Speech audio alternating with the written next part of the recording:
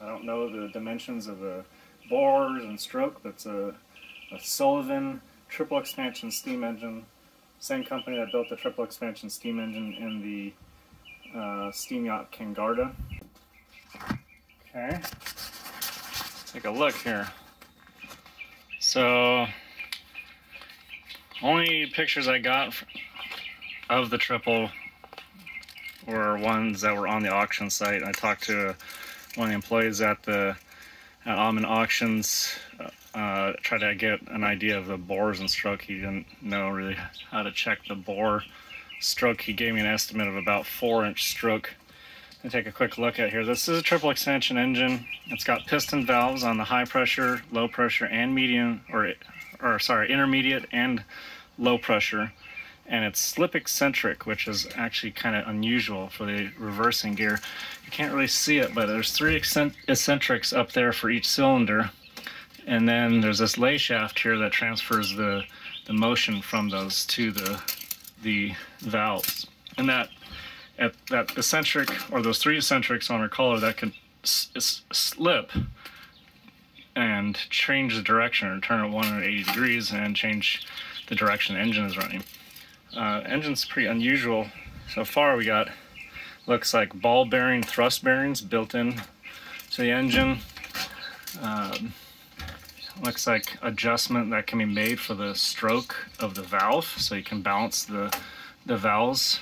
Looks like maybe some farm repair or something like that, or looks like actually like a homemade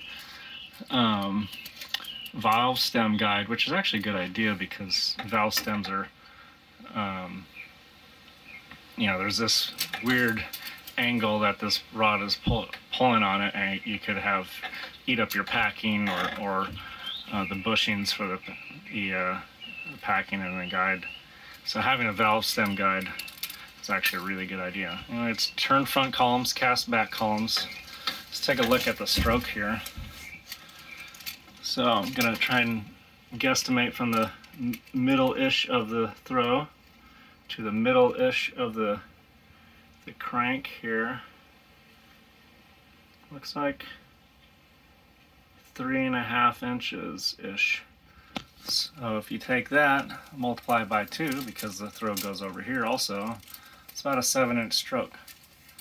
I can also try turning it. Looks like the high pressure is almost all the way up there, only about 1.5 inches showing there. It's at top dead center. And low pressure and intermediate pressure are at 120 degrees off from that. You can just do a quick cheesy lane measurement of that. And we're looking at from the packing gland down to that point, it's about 5 3/4, looks like. Just another guesstimate. I can turn it over here real quick and see if I can get a full measurement. Okay, good sign is it turns over pretty easily. At least that last few degrees to get it to, last 60 degrees to get it to bottom dead center on the low pressure here. And then measuring now from the packing gland down to the witness mark on the valve or the piston rod, it actually looks like 7.5 inch. So 7.5 inch stroke. It'll be interesting. We'll measure the bores and do calculations through the plan formula, and I'll put that on the screen what the plan formula is.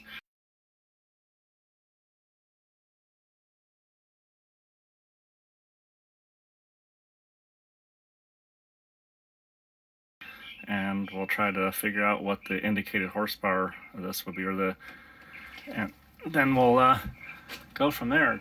Beautiful engine. It's cast back columns, but they're really lightly, like very thin casting, so it's really lightly made. It's very rigid, but also very lightly made. You can see the throw, the big end bearing there for the intermediate pressure is almost touching the frame, so they max out the stroke for this engine. You can see the frame down there. It's only 1/4 inch thick or so here, and the webs look like they're only about 1/4 inch thick or so. They have, looks like a supporting foot underneath there to maybe support it in the frame of a boat. Really interesting. You see the maximum, trying to maximize the length of the bearing cap there, so you have maximum bearing support of your crankshaft. Same in the other webs. You have fewer bearings because you have fewer sets of eccentrics. Like if you had a Stevenson link valve motion, you'd have multiple sets of eccentrics, a lot more moving parts, a lot more bearing surfaces that could wear a lot more, say a lot more friction, you know, etc. I can give you. I got this engine on a hunch. I mean, I was looking at the pictures. I saw this little valve here. I think it was this one on the gauge that I could see what size it was in the picture. And so then I had a similar valve and I measured it and then used it for a scale to measure how tall the cylinder was and the cylinder covers, to just kind of get a general idea how big the engine was before I was able to get some outside dimensions. And this is almost 3.5, 4 feet tall and about 5 feet long. You can see the two levers back there. One is actually for a throttle, and the other one uses bevel gears and a shaft to reverse the engine. It's actually really interesting. It looks like it's set up for single handling or for a very simple engineering station with very positive controls. And I have an idea this engine reverses very easily and smoothly. But let me I'm gonna set this up real quick, and then I'll turn over the engine by hand, and you can watch.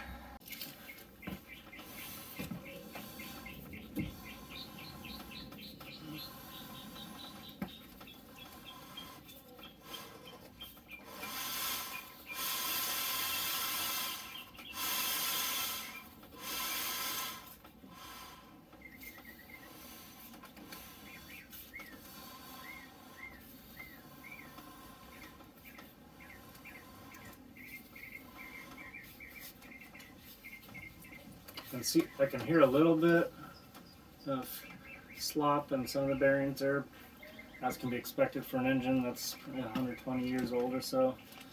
Those will all be gone through and taken up. What needs to be renewed will be renewed. You see, this is really interesting here. The big end brass, the cap, it's using studs with nuts, and the cap is rounded off on the bottom to save weight. I don't know much, if anything, about the Sullivan Engine Company, but I can tell by looking at this engine, they were very aware and conscientious about weight savings and about low reciprocating mass. I mean, the rods are about the same in diameter, a little bit bigger than the rods that are in some more contemporary steam launch engines with only a 4-inch stroke and a heck of a lot less horsepower.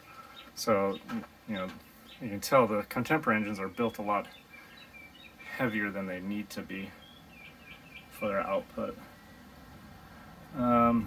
Interesting note is the wrist pin bearing. It looks like maybe a wedge block in here with a adjustment screw to tighten the brasses for the wrist pin. Be interesting to see how that works when you pull it apart. But I am wholly impressed so far with what I've seen this short bit. Look, they've even underneath here, they've scalloped out the casting for the cylinder to reduce weight. You could put insulation up there if you want to, make it a little more thermally efficient also. What that shows me too is, you can see the bottom of the cylinder is way up there, the bottom of the valve chest is way down here. So I'll show you a drawing, but essentially looks like from that, and I'll confirm it once I pull cylinder heads off and stuff, that the steam ports are straight, probably as short as possible. So in locomotive practice, at the very end of the steam locomotive era, they were doing that, where they had great big piston valves, and their ports, the steam ports, were absolutely as short as possible and as straight as possible. As any turns and things like that in the ports only serve to slow the steam down, and to, when the steam exhausting goes to the same ports as the live steam going into the engine. So any time spent in that port as exhausting, which is cooler, it's already expanded, is making the engine less thermally efficient, and that's also wasting time. You can't evacuate the cylinders or fill the cylinders fast enough. I mean, fast enough, but you know, we're trying to be as efficient as possible and trying to get as much power out of this as possible. So, wholly impressed so far. Here goes nothing.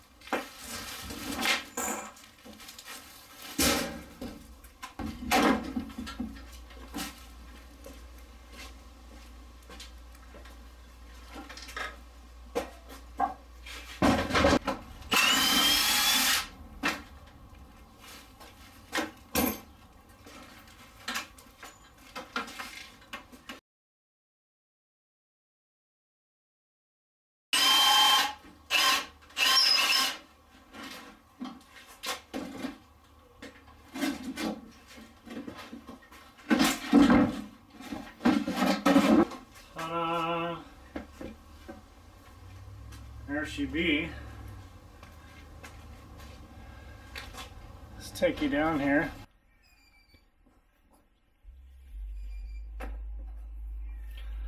Okay, all unpackaged. Just pull the cylinder head covers. Looks like there's been a few repairs. Looks like an low pressure valve spindle that's been, or spool that's been replaced. Looks like it's kind of fabricated. The high or intermediate pressure valve, it looks like they bored it out and re-sleeved it. You can see the old holes here. Apparently somebody wasn't able to figure that little thing out, where you can bore something out smaller. Anyway, they put a big, huge, thick sleeve in there for the valve, and then a new valve. Looks like a new piston in the intermediate, and then high pressure looks like it might be original. Valve looks like it's probably original. It's not a very big valve, but the ports have lots of space around them. I don't know if you can see that. Ports aren't straight like I thought or was hoping. They're kind of curvy. They got the bridge there in the middle of the port to support them. Measured the bores in stroke. Pretty awesome. It's a 4-inch bore, the high pressure, 6.5-inch bore, the low pressure, or intermediate pressure, and 11-inch bore, the low pressure. So that's 4, 6.5, and 11 by 7.5-inch stroke. I'd say that's pretty dang good. So I'll do the plan formula with going for like a 200 psi pressure on the main steam, maybe 250, and see what we come up with that. Let's see the reversing lever in action here.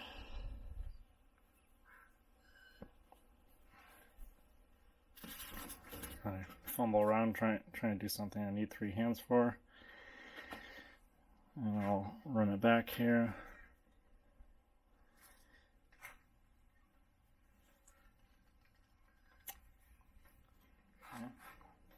Throttle. This weird, funky linkage. It works. It's throttle. It's like a motorboat.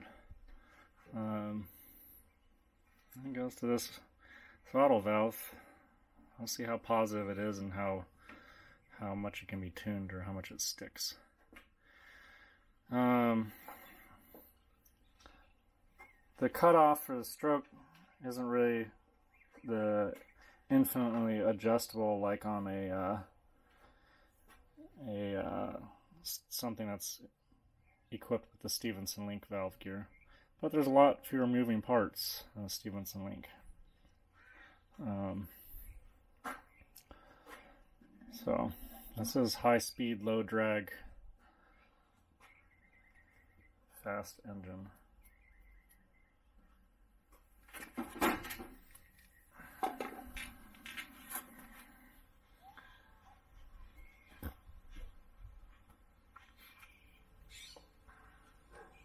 Really exceptionally built, lots of bearing surface area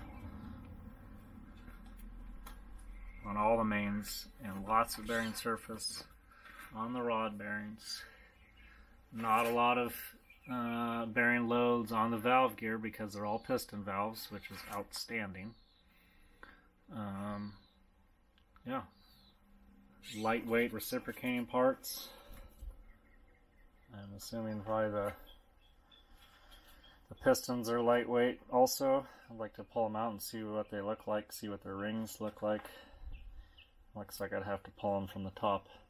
Or sorry, pull the pistons out from the top. Rods come out from the bottom only.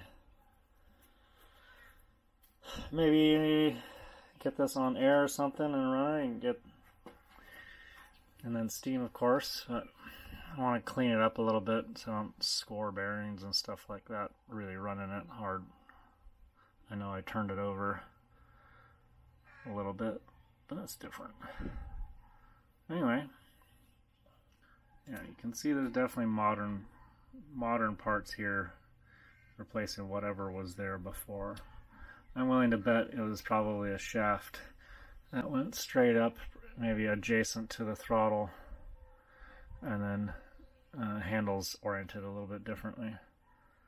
Whatever worked for whoever did this and restored it. I'm glad they saved it and did the work they did to make it better. It's a beautiful engine.